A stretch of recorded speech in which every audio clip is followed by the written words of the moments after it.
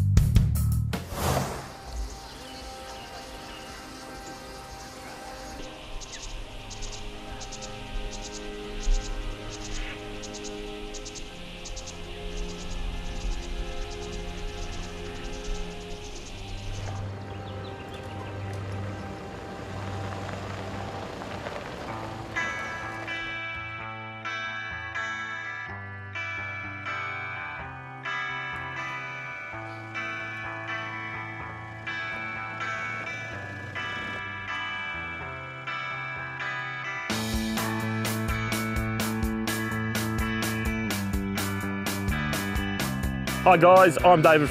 And I'm Sam from ARB. This week, we're in the Pyrenees Ranges, which is not too far from Avoca, and really looking forward to getting to some of these tracks. For those that don't know, Avoca is an easy 2.5-hour drive northwest of Melbourne. And the weather when we left Melbourne was pretty good. It's looking a little bit ordinary this morning though, so we'll see how we go. Looking very ordinary this morning. We can only go 4-wheel driving, it'll keep the dust down, and that's what we can look forward to. Today, a lot of good weather, to say the least. We started off this morning, left camp, and the weather didn't look too bad.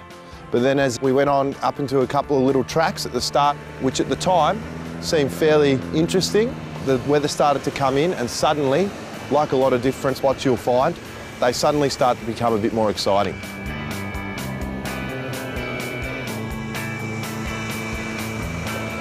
G'day there, Alan Johnson here from Pyrenees Off-Road Products.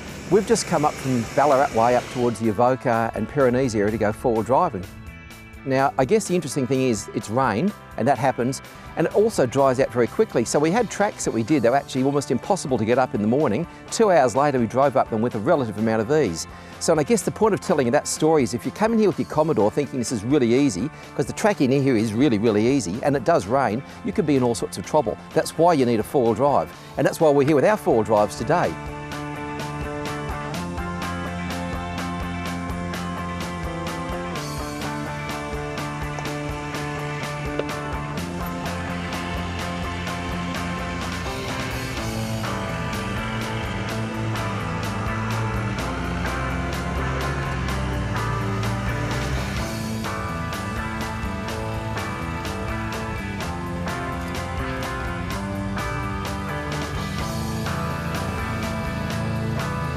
Sam, I've never been up this way before, have you? No, well, the Pyrenees is one of those spots that even Victorians don't generally get up to. It's a bit of a hidden gem. Danny and Simon have done some great research on the area, and we believe there's going to be some great hill climbs, some slippery downhills, bit of rock and lots of challenges.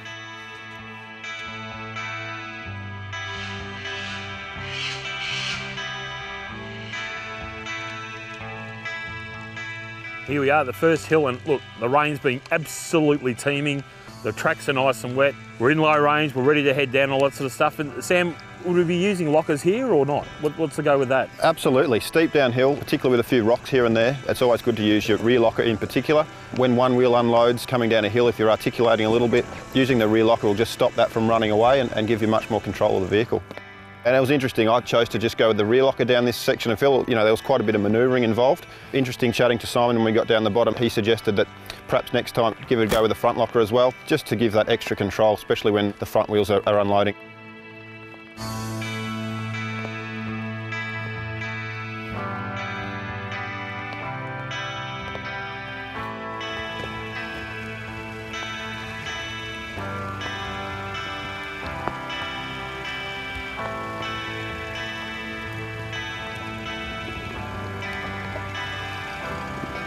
How awesome is this? We've got this steep, rocky, shaly section, a couple of nice steps as they come down through here, but what we didn't expect was the rain.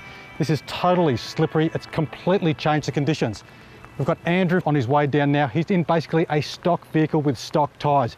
He's going to take some guidance. We've got to keep him nice, slow and gentle, so I'm going to guide him down. Good work so far, Andrew. Slow it down a little bit. Swing it across, that's it. Well done. Back. Swing it back, that's it. Nice and gentle now. Straighten up as you come towards me. Straighten up, that's it. A little bit to your left. Back, back, back, back, back, back, back.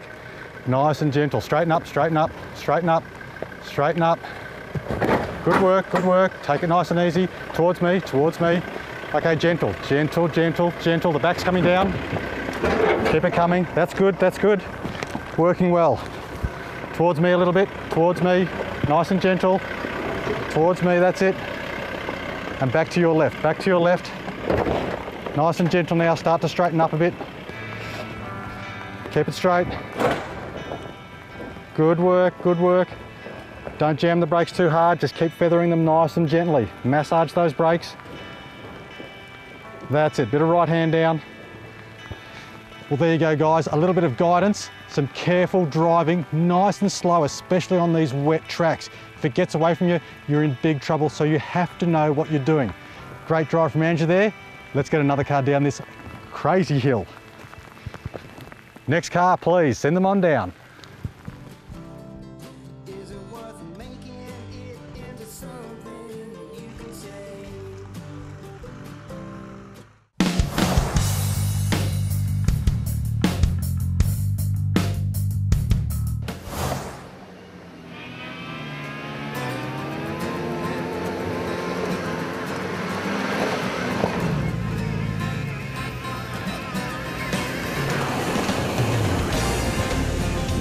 A little less than 2 years ago, Holden released its first dedicated four-wheel drive vehicle in almost a decade, the Colorado 7.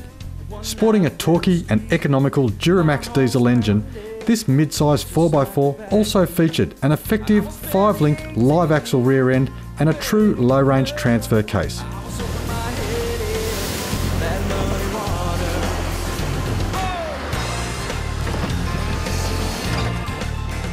When Holden first approached us, we quickly set about testing this newcomer to the four-wheel drive community, and a trip to LD Station in remote outback New South Wales was the perfect proving ground.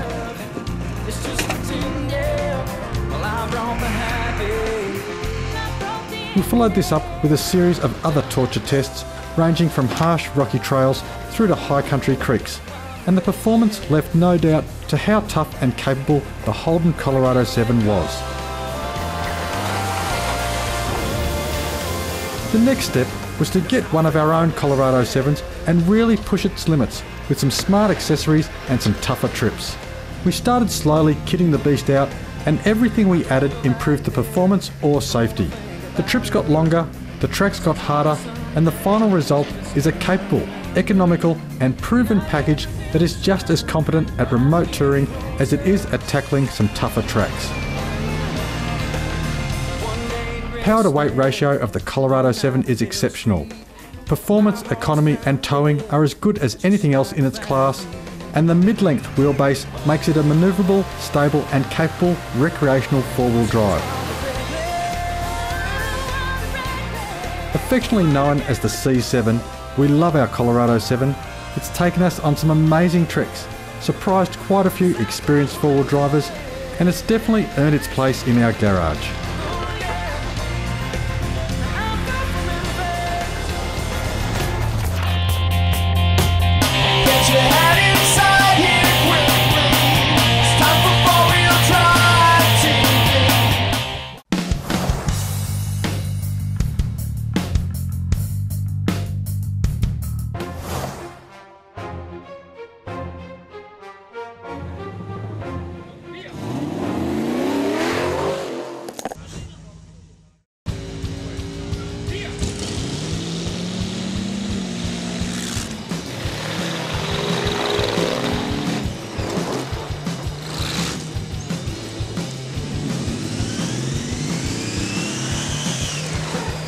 This week, our feature motorsport is back with the crazy Italians from the Dead Dogs Off-Road Club. We've got all of the highlights from the worn Trophy Italia as it kicks off another season of hardcore off-road winch challenge events. First up, let's follow a selection of the prologue highlights.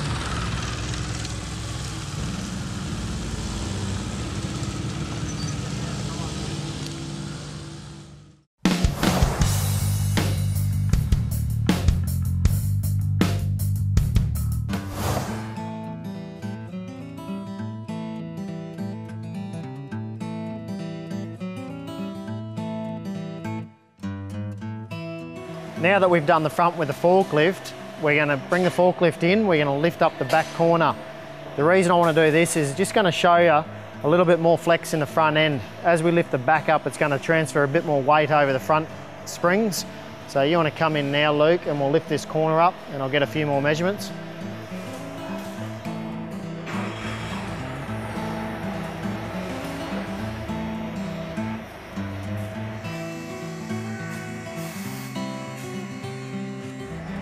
Just come down a little bit.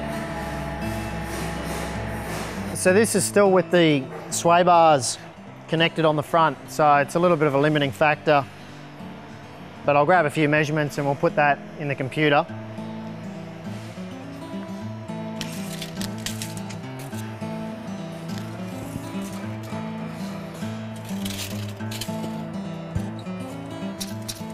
Actually, come down here and have a look at this. This is probably a good way to show why sway bars in patrols are a little bit of a restriction. As you can see here, can you get the camera in there and have a look at this link here? As you can see, that link now is starting to go reasonably vertical. That's going to now start restricting travel in the back, even if you've got a really long shock absorber. When we go and put our new sway bar in, you'll see how much longer those sway bars are and why it makes such a big difference with the patrol. Anyway, I'll keep going and get some other measurements. All right, from here what we'll do, we'll go back down and we'll disconnect the sway bar on the front again and we'll lift this up again and I'll get those measurements as well. So do you want to go down, Luke?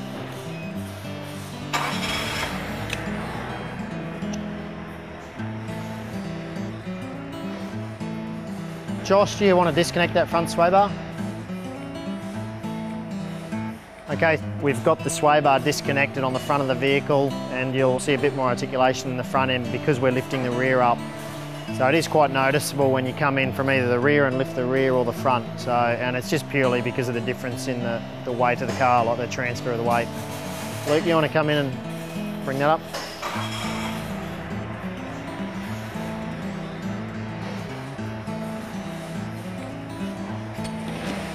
As you can see now, we're starting to get a lot of articulation in the front here. Just come down. Now we still got the shocks connected here. It's possibly those shocks will be getting near their maximum. We wouldn't know until we disconnect them. but for this exercise we'll leave them on there.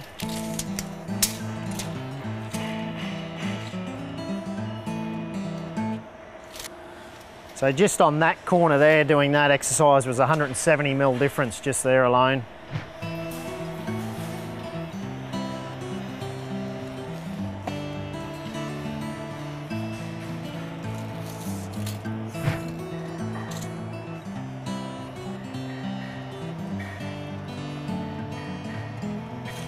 That's another 100 mil in travel we've got here at the back.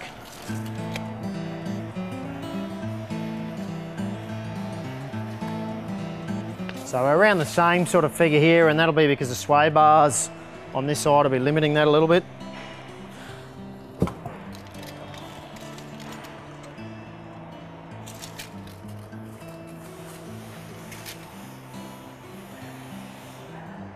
We've got another 70 mil of compression here as well. So we'll bring this car down now, and we'll go and do our next thing with it. That's what we're going to do.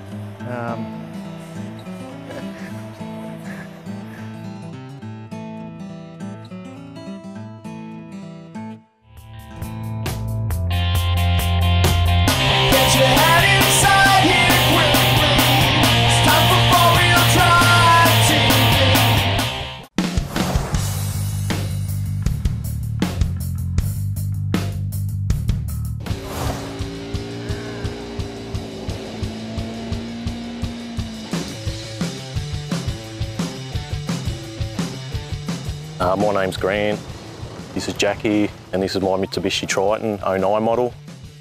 Some of the extras I've put on it's a bull bar, winch, dual batteries, snorkel, exhaust, aftermarket air filter, and some Sunny Ranger steel rims. I've actually put airbags in the rear, so for heavy loads. I'd still like to add heaps more mods, but yeah, the list never ends for mods. The next trip we've got plans in May, we're going around Australia, so that should be good fun for about 5 months. So looking forward to that. We like getting up to the high country, love getting up to high country, camping and just doing a few tracks up around there. A lot of fun. For details on the next Your Rig trip, keep an eye on the 4Drive TV Facebook page. But for those selected, each weekly winner takes home a Berrima Diesel cap, a Wild Deer and Hunting Adventures magazine, a Dirt Comp magazine, a copy of Blitz magazine, a Manel Motors stubby holder, a Mean Mother stubby holder, a Mean Mother coffee mug, a U-Fix-It windscreen repair kit, an emergency ration of gear oil from 360 gearboxes, a complete Donaldson diesel fuel filter kit including chassis mount, a plug-and-play Narva driving light harness, a serve of Sanitarium Up and Go, a stubby of Bundaberg ginger beer, a Narva pocket LED light, a SolarPod USB solar charging device from Roller Solar, a set of the legendary smart scissors and a knife sharpener from our friends at Keesler, a complete Oricom tradie kit featuring 2 UHF radios, charging stations, microphones and batteries, a bottle of Sweet Baby Ray's basting, marinating, tasting and dipping sauce, a pair of the innovative expander pegs, a pair of large 4-wheel-drive TV stickers, one of the new ARB Airlocker t-shirts, an ARB jacket, a pair of ARB socks, an ARB cap, and it's all neatly packaged up in an ARB cargo gear carry bag. Thanks Simon and Miranda and to the TV show and all their sponsors. We've had a great day, lots of fun. Thank you very much.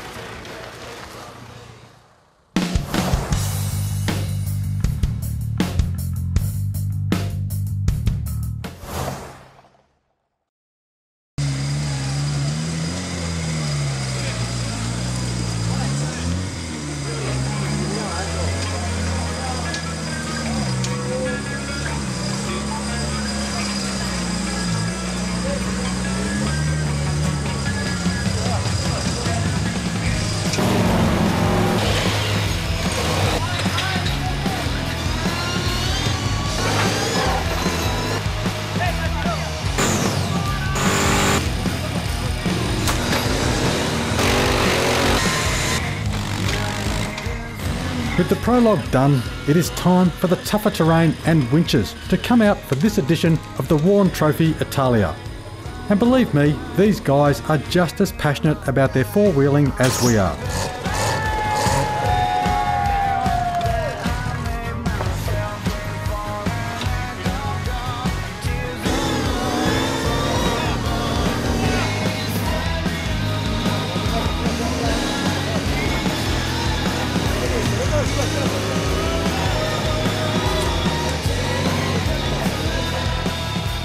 This series of events from Italy is causing quite a stir across Europe, and it's no wonder with such an amazing diversity of well set up off-road vehicles and some spectacular terrain.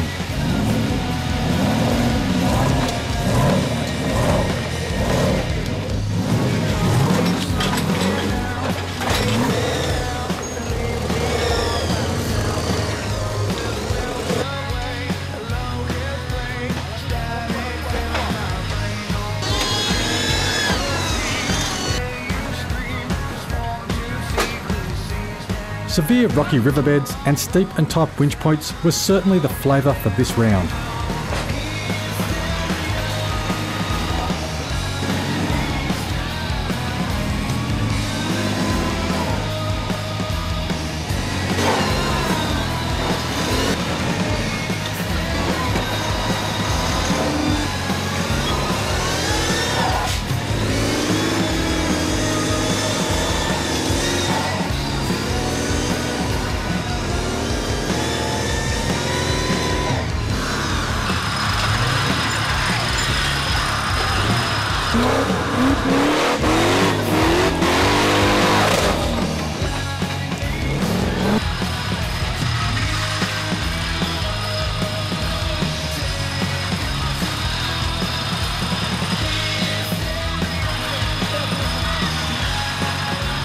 Well, there's plenty more still to come from the Dead Dogs Off-Road Club of Italy.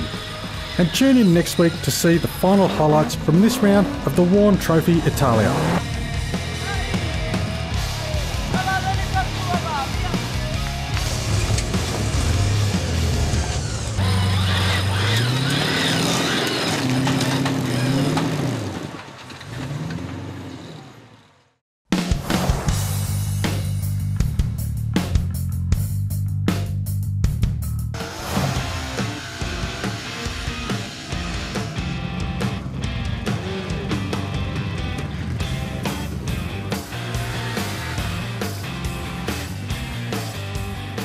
Hello, my name's Mick. I'm here today at the Superior Engineering short course racing my Redline Recolt, turbocharged in the single seat class.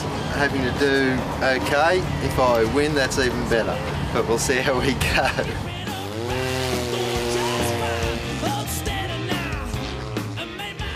This vehicle's American-made machine. I imported it in '09. I've since spent thousands of dollars on upgrades. Hopefully it pays off. Looking forward to racing today. Very happy that it's close to home. We're only an hour north of Brisbane, not even that.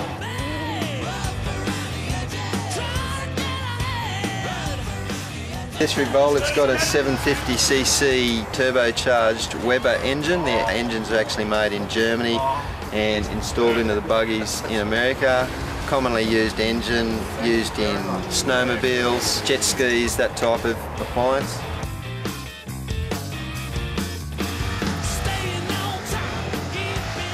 Just like to thank Simon Miranda from 4-Wheel Drive TV and hope that everybody that's watching today enjoys it. Thank you.